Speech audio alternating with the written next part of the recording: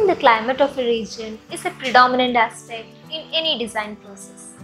Shading design or designing to protect from overexposure to sun while ensuring sufficient daylight is often a challenging but an interesting task.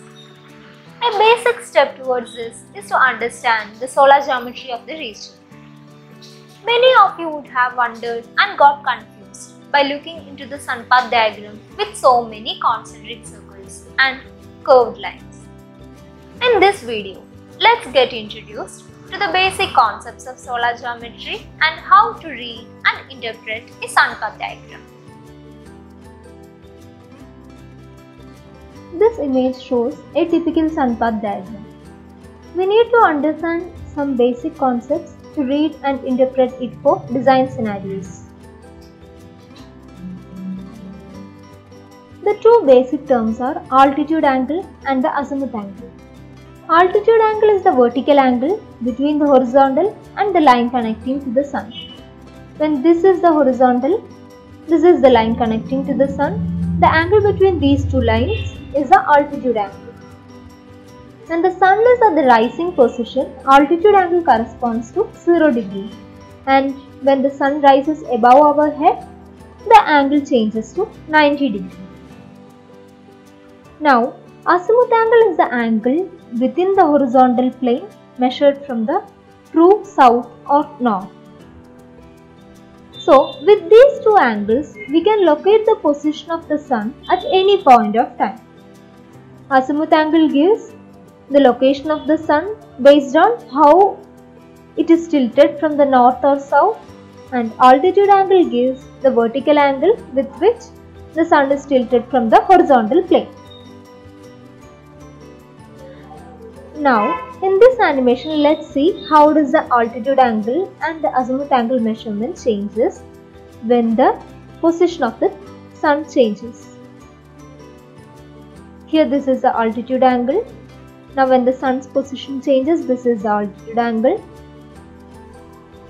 In all the cases, azimuth angle is the same.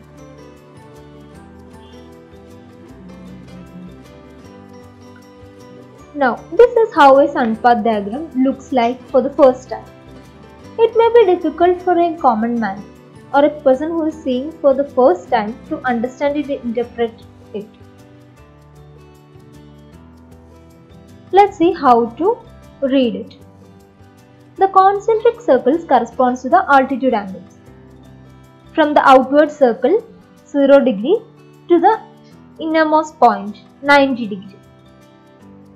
And then comes azimuth lines. These are the radial lines starting from the center of the circle.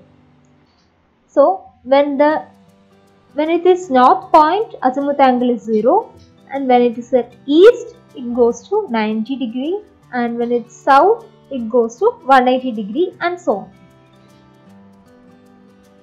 Now these are the curved lines. These curved lines correspond to the date or month lines.